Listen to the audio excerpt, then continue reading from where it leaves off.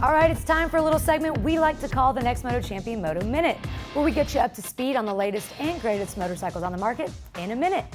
Since Indian Motorcycle is on a winning streak in American Flat Track, I figured it'd be appropriate to feature one of the new 2017 Indians in this week's Moto Minute. Today we're going to be looking at the 2017 Indian Scout 60. Indian says this is the most attainable, most approachable bike in their entire line. Balanced, lightweight, and primed with 61 cubic inches of liquid-cooled American muscle to be exact.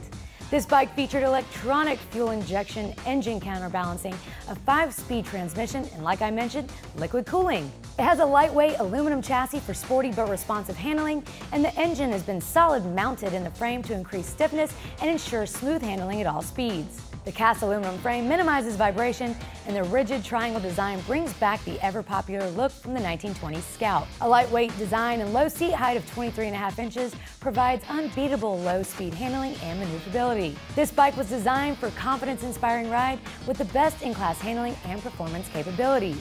With that also comes its stylish good looks. It has a sleek, blacked-out headlight, black seat that's as stylish as it is comfortable, says Indian, fleet-style fenders inspired by the original Scout, and for some extra flair, blacked-out, durable cast aluminum wheels for an even bolder look. Check out the reviews on Indian's website, a 4.8 out of 5 stars.